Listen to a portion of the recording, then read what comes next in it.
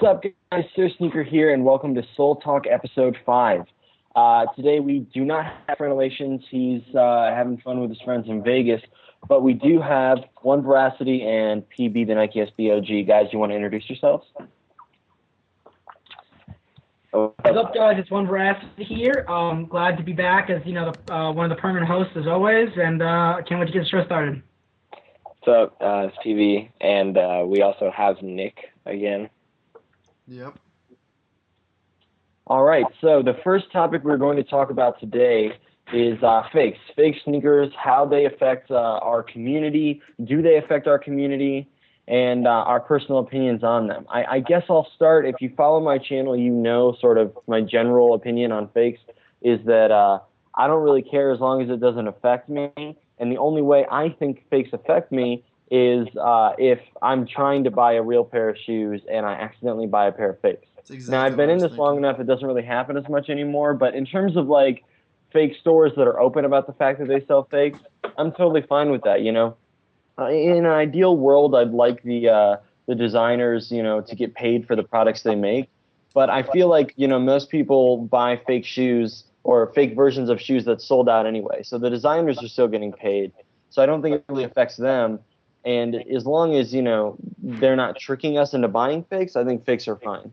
See, I'm gonna go ahead and I disagree with that. And I've always thought this way. Like that's like the much more like sort of mature way that you think about it. But the way I think about fakes is that I hate them and I don't respect people who knowingly buy them in the store. Like if you get something that you don't know is fake, like you're not educated. Like when I bought my first pair of Vapes, I was like, oh, I can't believe these are so cheap. And I bought like a pair of Batman Vapes for like $70 for a Halloween costume. And then I realized they were fake and I wanted a real pair, so I went to the real store in New York City. But I don't respect people who knowingly buy fakes, and I feel bad for people who do accidentally buy fakes. But I feel as though if you're going to be in your community, you have to educate yourself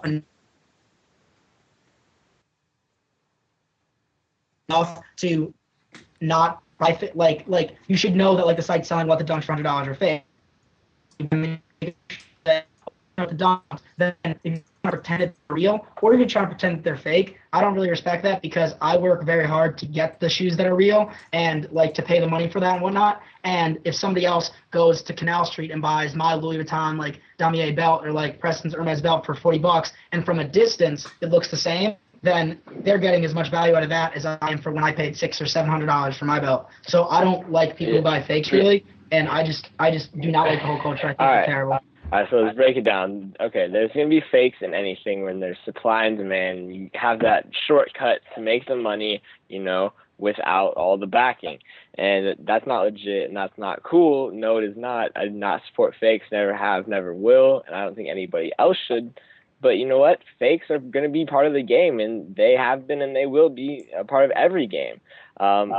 I don't think fakes are cool because, you know, if you're buying stuff that you really could not be affording usually, you are trying to be someone you're really not. You're trying to be a fake. You're being a fake person by putting on something that is fake. And I take pride in having, you know, the real thing, you know, rather work hard for one thing that is real and feel good and confident about that one. You know, my belt, my H belt, you know, I invest a lot of money in that, and I'm glad it's real. I could have gotten one for $20 with an H on it, cool. But you know what? It feels good. It represents my town, represents who I am. And fakes are awful, but they're going to be around. And you know what? The most annoying question I can probably get asked is this shoe website a fake? And all of the shoes on there, no matter what they are, the Tiffany's, the What the Dunks, $84.99.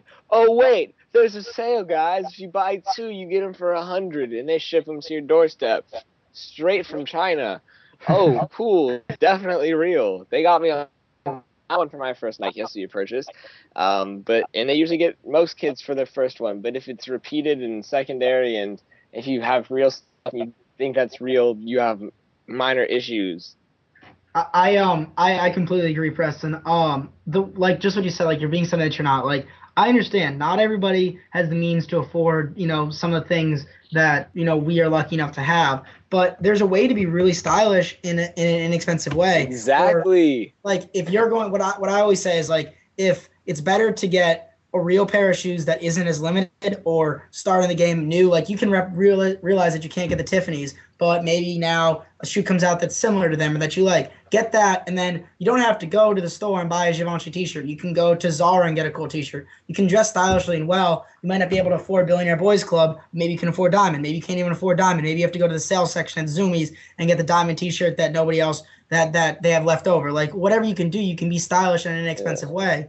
Pairing like high with low, or just be a good outfit, but you don't have to make it expensive to be good. Exactly. So it's better to be who you are and live within your means than to try to pretend when you don't have something. And the problem is people believe, like, don't, just real quick, people like don't believe us because, you know, they see us and we're always wearing, you know, expensive stuff. Like, you know, if we weren't, we'd still like try our hardest to be stylish. You know, we wouldn't just have like the exact same things. And people just don't understand that people can have different perspectives, and it's kind of sad, but part of the mentality. I mean, can I ask you guys a hypothetical? Yeah. Mm-hmm. Yeah. Okay, let's take a kid who, I'm going to use this example. Please don't hate on me in the comments. I'm sure it's going to happen, but the You always are like, you're so like gentle with the hating. It's because I hate it, but we'll get to that later. But like, the Air Yeezy, for instance, it's a silhouette that there's no colorway of that you can get for cheap, or you know, anything close. A lot of people argue like the RT1s are close, whatever those shoes are called. But let's say you have a kid who really loves the design of that shoe. It's not stylish. It's just he loves the design of that shoe. Now, he only has $60 in his pocket. Would you tell him to just completely forget it, or would you be okay if he bought a fake one knowing he couldn't afford the real one? Me personally, I would tell him that he can admire that shoe, and he can, let's say he's a 14-year-old kid, can't get a job. He can save up his money. Let's say his parents can't afford that. They never can. Do not buy the fake shoe, because at the end of the day, buying fake shoes is probably going to cause you more of a headache than not. Like, if you want to buy the shoe and admire it, leave it at your house, I guess I can't have a problem with that. But what I would say is, like, then you're wearing it to school, and then the kid's probably going to get flamed for having them be fake. If anyone knows anything, like, you buy one of the colorways that didn't even release or whatever like that. Then let's say you get a real black and pink one, or like not real, but a fake one that's one of the colors that came out.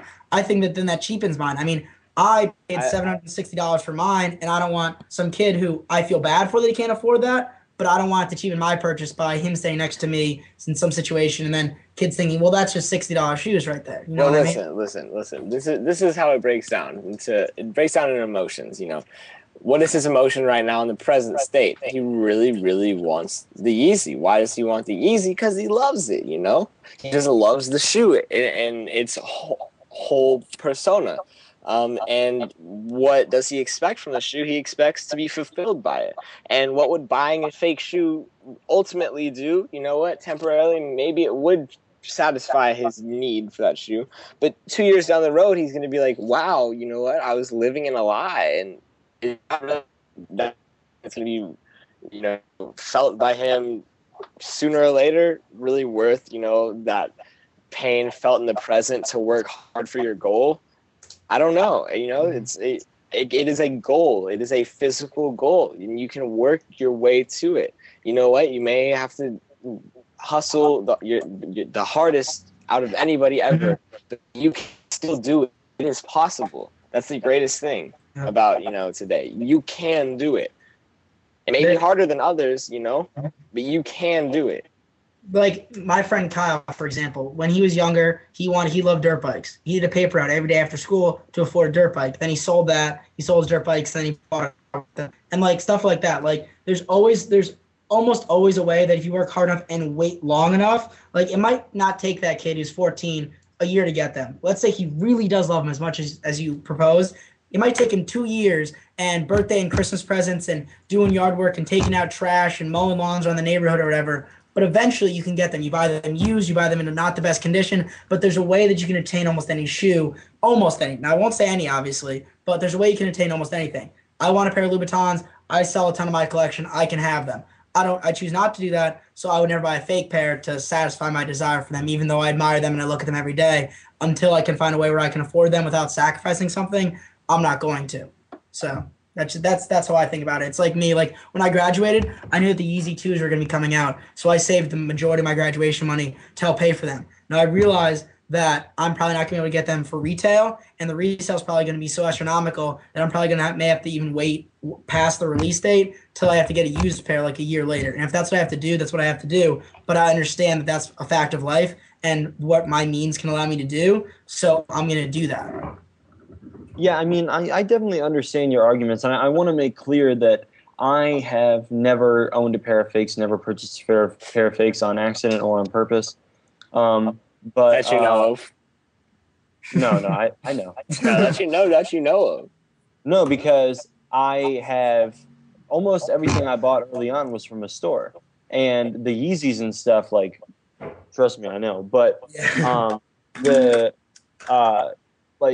You don't know that feeling coming from a party you go on eBay, you go to your recently watched items, and you're like, "Is that real? $100 for the Louboutin? Should I do it?"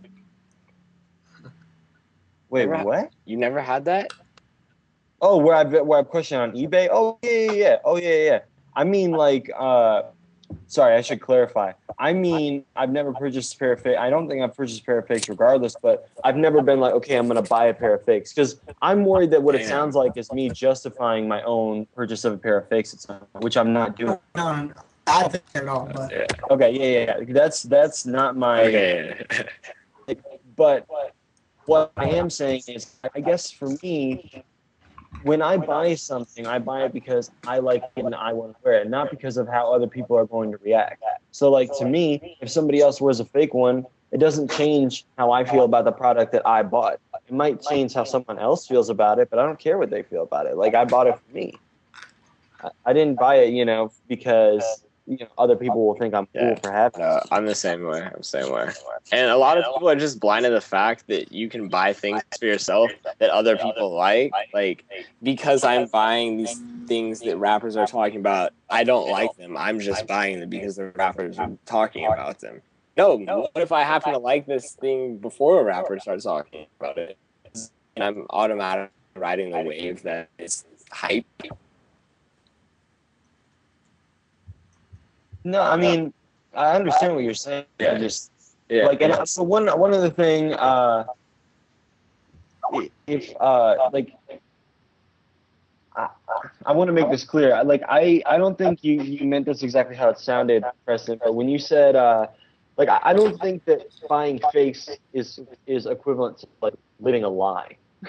I don't think that's really, because again, I think there are two types of people who wear fakes, right? There are the people who are like, and I understand why people get annoyed by this, the people who buy like fake Jordans and then like act like they're the shit because they have them.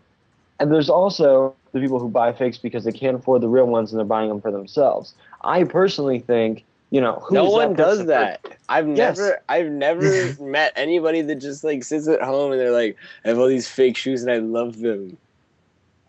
Well, no, of course, but that's extreme. Yeah, but there's extremes of people that collect real shoes that do that. Yeah, but that's irrelevant, though. I mean, I understand what you're saying. I just don't understand how it relates. Like, what I'm saying is people do buy fakes because they like them and not so they can go stun on people. I mean, I think that it is living a lie. I mean, you're trying, regardless or not, you're pretending to have something that that somebody else paid the full price for. Right. Conscious of them being fake and you're wearing them as they are real. You know what? Yes, because those are intended to look like real things. Exactly. If you're wearing them, you're trying to wear those because they are looking like the other shoes. And if you're conscious of that fact, then yes, you're being fake.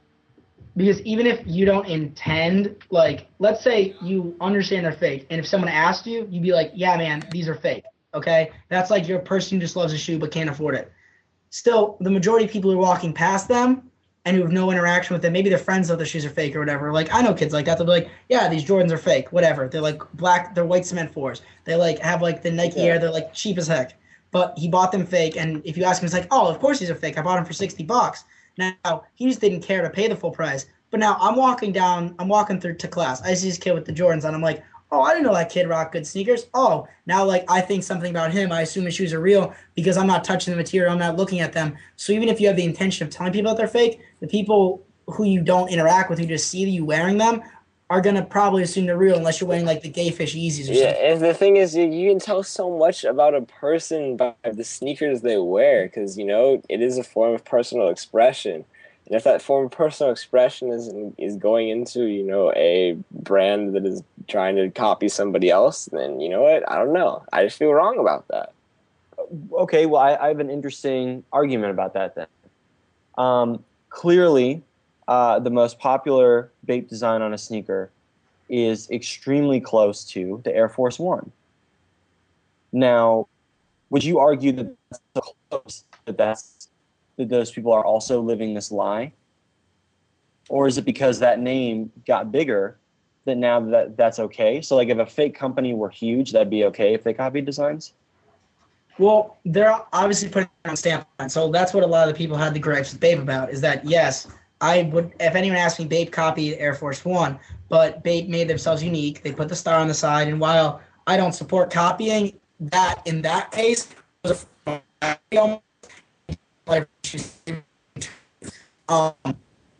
while Bape so it's like if I said, okay, I like ratty shoes, right? Like rat eye or whatever. Like I'm not a fan of those. I think they kind of ripped off Supra and whatnot. Like I'm not a huge fan of those. But some people wear them and they're dope. And that's a good option for some people. They may not be able to afford more expensive shoes, and these shoes imitate and look like the more expensive shoes. It's like me wearing a Zara blazer versus going to Dolce & Gabbana and doing it. It's not trying to be it. It's inspired by, but is not the same. So if a company wants to come out with a shoes that looks like the Yeezys, now am I going to purchase that? No. But can I condemn a kid for buying them because he likes the silhouette of the Yeezys and this is as close as he can get? Absolutely not. But when they say have the Nike swoosh and they say Yeezy on them or they say Air Force One and they're not really them, that's my problem with it. If you want to be inspired by that, that's fine.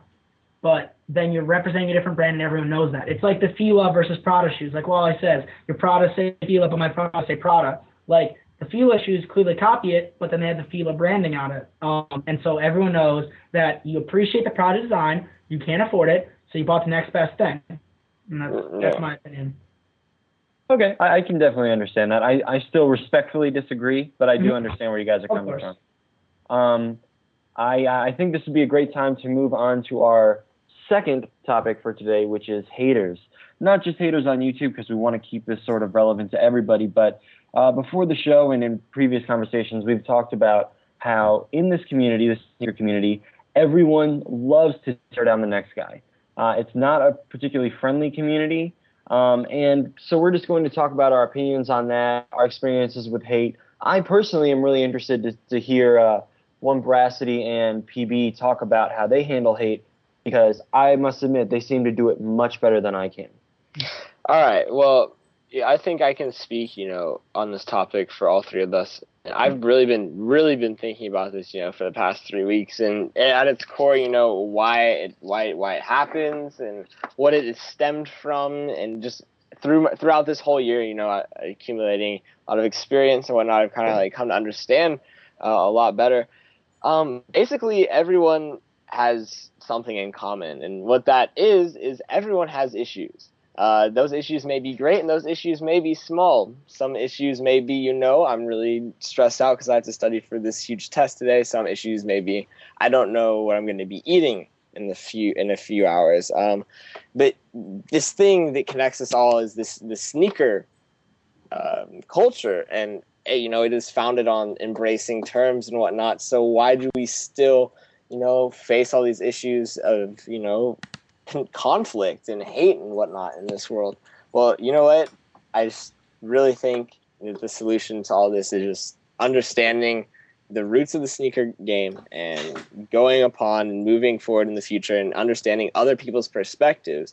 And people can't get over the fact, that I'm a white boy and people think I have it served to me on a platter. And you know what? No. Yes, I work, and people have this anti-racism almost towards me because I'm white, and I feel that, and having felt that, I can further understand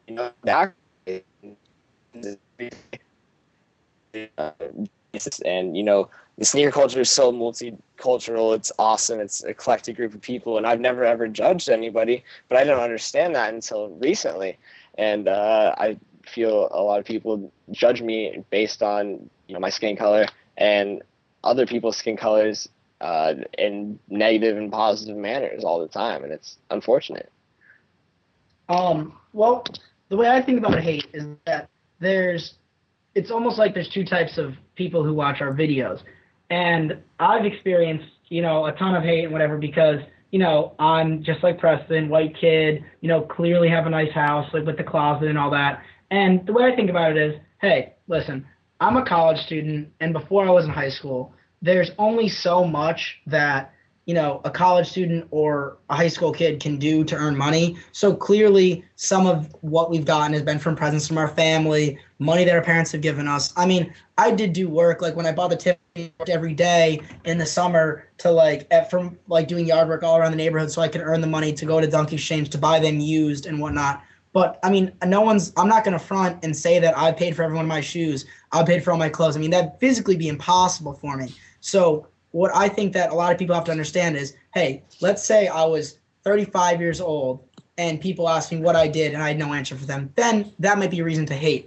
But when you're watching a video of a kid that's anywhere from 16 to like 22, you got to understand that some of that income, most likely, especially if they have a vast collection, a lot of expensive high-end shoes, is coming from like their parents or some other source they've had. Maybe they've invested their money well. I mean, I invested money when I was younger and I saved up my birthday money and whatnot, and I put that in stocks that affords me some of the lifestyle I get to lead now. But when you're watching it, you have to understand that as a prerequisite. And if you're not okay with that fact right from the start, because maybe you do work, maybe you are older and you look and say like these kids are spoiled or whatever, then my videos aren't for you.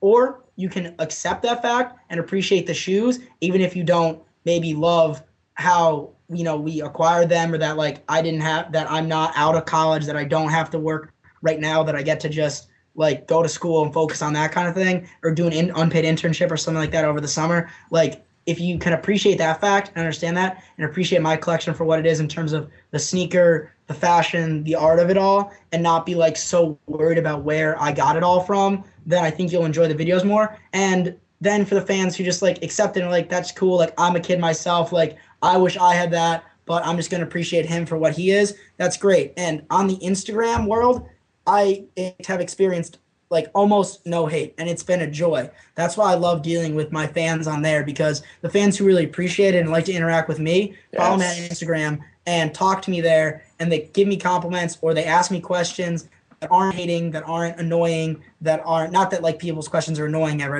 don't want to be negative at all, but just are like valid. And it's great because I post a picture of a sneaker and say, how'd you get your money? They say, that's a dope shoe, like where'd you get it from? Or I can find that, or like I love your collection, or like check this out, or something like that. It's all positive, and I wish that that's how the YouTube world was, but it's never going to be, because it's a much wider audience and people can view the videos when they're just searching for the shoe instead of searching for you. So I would say accept the people for who they are and think about realistically when you're asking a kid who's 17 years old how he afforded the whole wall of shoes. Think about it rationally. I don't get it all handed to me, but I don't work for it all myself either. I'm lucky. My parents worked hard. My dad, I could go on for an hour about him, but he started with nothing and became successful, and I hope to do the same for my kids. So I shouldn't be punished or hated on for my parents' success, and people should understand that it comes from different sources: saving, smart spending, as well as having my parents work hard as well. So that's what I have to say on the issue.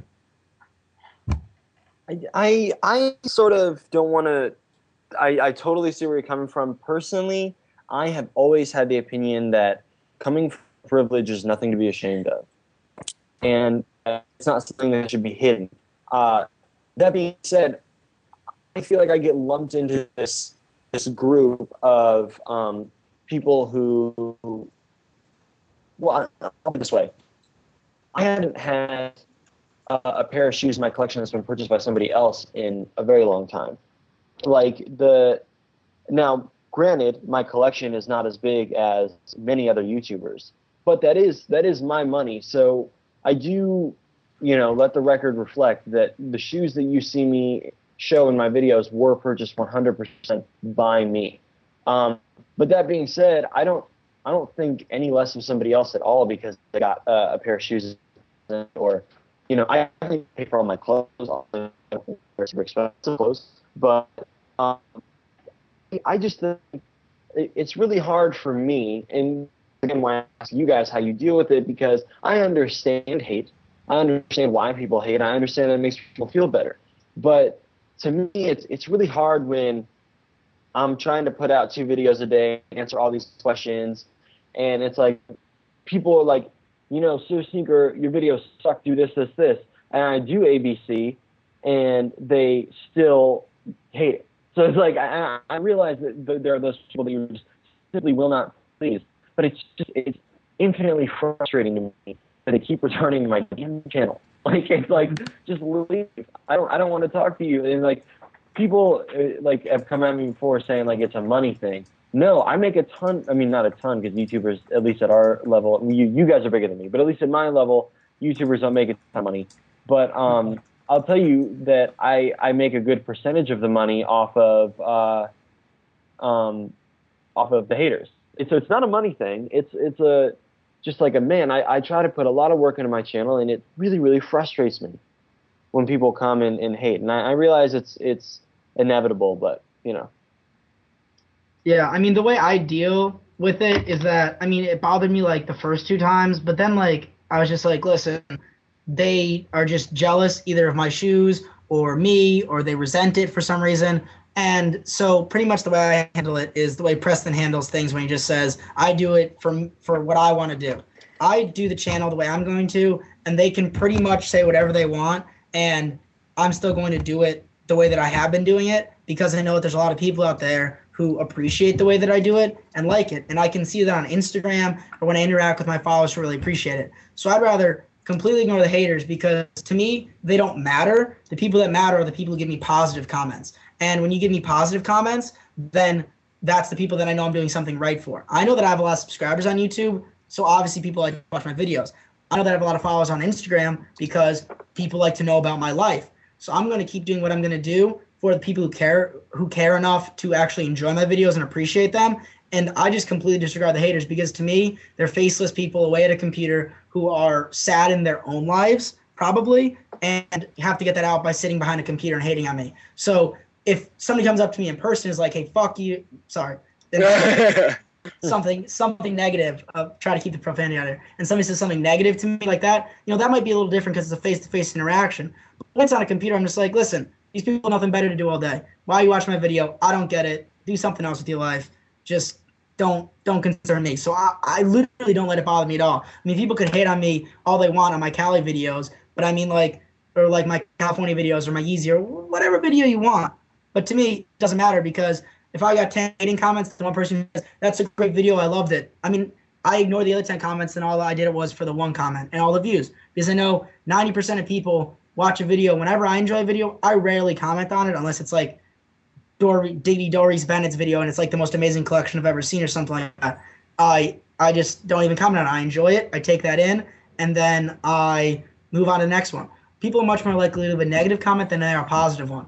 So if I have a video and it has 6,000 views, 20 negative comments, 10, 20, 30 positive ones, those 20 negative comments may be the only 20 people who didn't enjoy the video, but the other 5,980 people, I'm sure, enjoyed the video fine. So that's how I think about it. Yeah, I guess I just still have a lot to learn when it comes to this YouTube thing. Because I realize that stuff, but it isn't really, it doesn't really help me feel better about it. But I mean, I think that's just part of like growing up, getting used to the channel and figuring it out on my own. But you go. Just the way you handle channels is a lot different, at least than my channel. Like, you really interact with people. You put a video out every day, so you're really putting yourself out there and trying to interact with every person. Whereas me, my videos are always the same format. They're always, hey, what's up? It's OneVeracity. Review the shoe. Say maybe a little personal stuff about what I'm doing or whatever, and that's the end of the video. So my videos are much more formulaic than yours. So for me, it's a lot easier to shrug off the hate, because I'm just like, listen, I can't really change anything in my videos, And two, it's just this is what it's going to be. So for you, I can see why it's a lot harder for you to deal with it and like figure out a best way too. Because for me, it's just like it's like a TV show. You know, if somebody says a negative review about a TV show or something like that. But for you, it's almost it's not an attack, but it's more like it's a little bit more personal for you because mine, I'm a personality on YouTube, but it's also just like they're the same every time my videos, and I make them that way, and I do that totally on purpose. So it's like yours is a bit more personal than mine, I guess. I think that was incredibly accurate. And yeah, I mean, that makes perfect sense to me for sure. But yeah, I mean, I definitely think we had a good discussion this episode. We talked about a lot of good stuff, but I do think it's time to wrap it up unless anybody has any last things they want to say. All right, I'll take that as a no. I think we are done with this episode of SoleTalk. Hopefully you guys enjoyed, and next week, hopefully we'll have Fran back. So thanks for watching, guys. Peace. Peace.